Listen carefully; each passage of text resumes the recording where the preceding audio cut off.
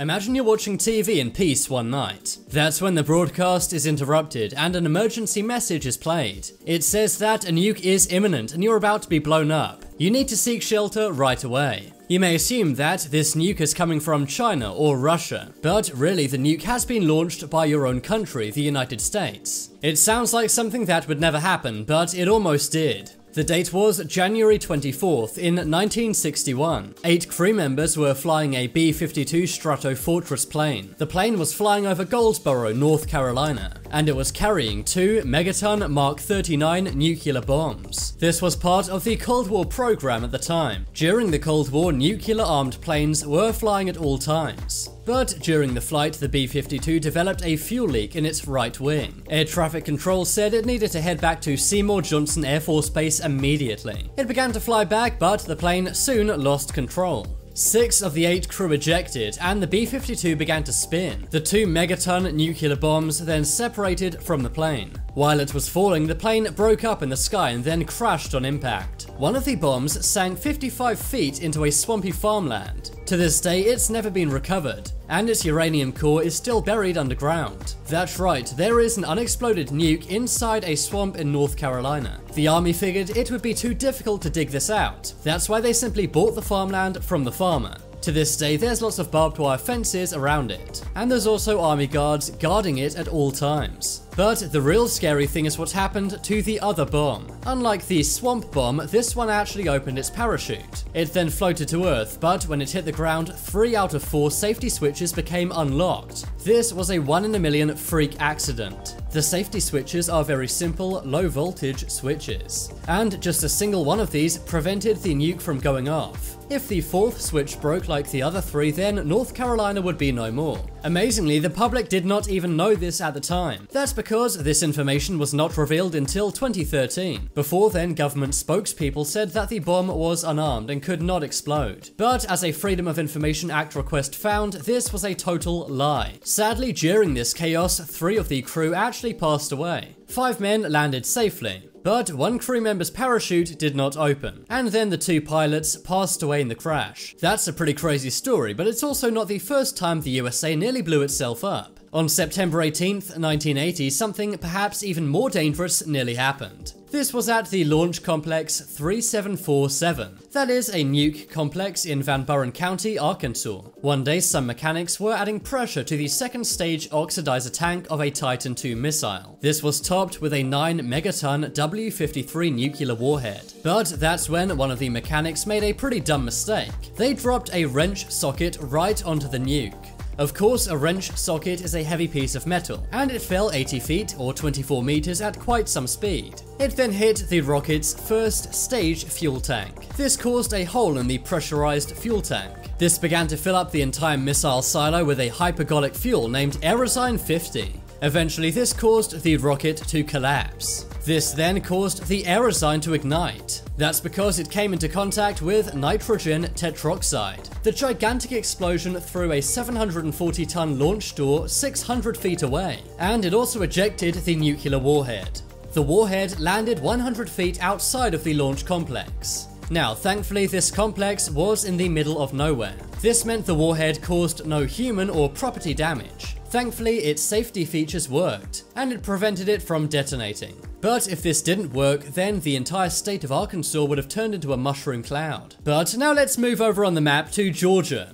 The United States nearly blew itself up on February 5th, 1958. At 2 a.m., the Air Force was doing a simulated combat mission. Involved in this training exercise was a B-47 bomber. This was carrying a Mark 15 Mod 0 nuclear bomb. During the exercise, the B-47 bomber collided with an F-86 fighter jet. The F-86 fighter jet was also part of the training exercise. When the planes collided, the F-86's wings were ripped off. This caused it to fly down to the ground and crash. But amazingly, the B-47 managed to remain airborne. This was critical as it was carrying a nuclear bomb. However, in the collision, its fuel tank was severely damaged. At this point, the Air Force controllers did not know what to do. Remember, the airplane was carrying a 7,600-pound bomb. It was a complete bomb with a nuclear capsule attached to it. They were certain that if the plane tried to land, there would be a big nuclear explosion.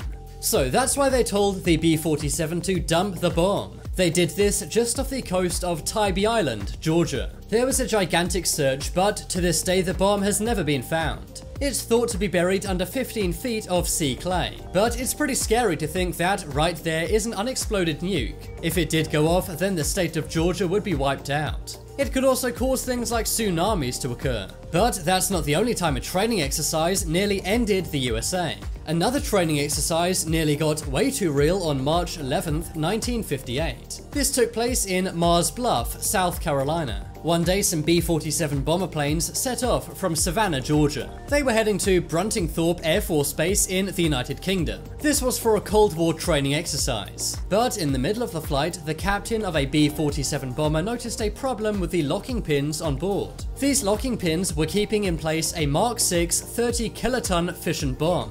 A nuclear fission is a process in nuclear physics. This meant that if the bomb broke the locking pins, it would cause total devastation. Not only would it wipe out anywhere that it landed, but it would also radiate maybe the entire country. Much like in the movie Dr. Strangelove, Captain Culker sat atop of the bomb. He did this to try and examine it, but while doing this he accidentally grabbed the emergency bomb release mechanism. This caused the bomb to come loose. Now, the bay doors were closed, but this bomb was 3 tons. This meant it simply broke through it and fell out of the plane. Thankfully, Captain Culker was able to pull himself back into the plane just in time, but he very nearly fell with the bomb Dr. Strangelove style. The explosives detonated on impact, and it left a massive 35 feet deep crater. This destroyed a home in Mars Bluff, South Carolina. I wonder if their insurance policy covered nuclear bombs being dropped on their house. Now, you may be wondering, why is the world not over if this nuke was dropped? Well, thankfully the plutonium core was not triggered, but this was down to a mistake.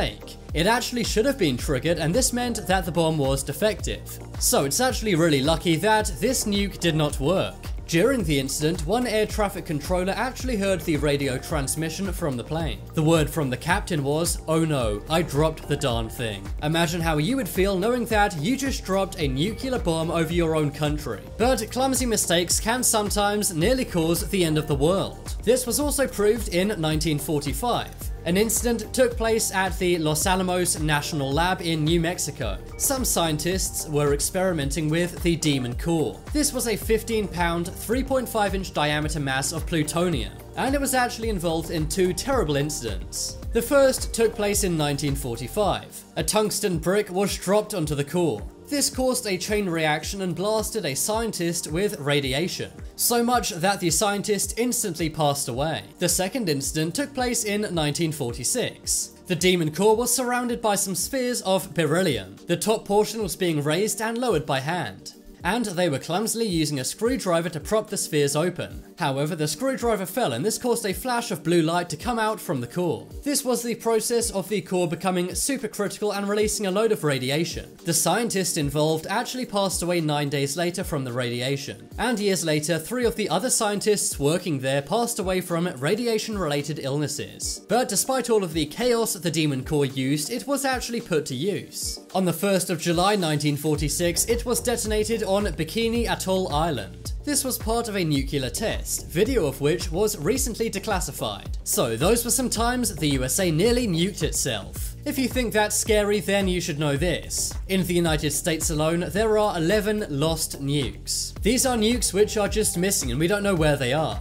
I'm surprised they don't teach us about these events in school. But when you look back at history, there have been many times the world nearly ended for good. Some say that at some point there will be a nuclear fallout. But many dispute this because of mutually assured destruction. This means that if one country nuked another, the other country would simply send a nuke back. The only problem is, what if a country makes a mistake and accidentally nukes itself? It sounds silly, but as we've learned just now, it can happen.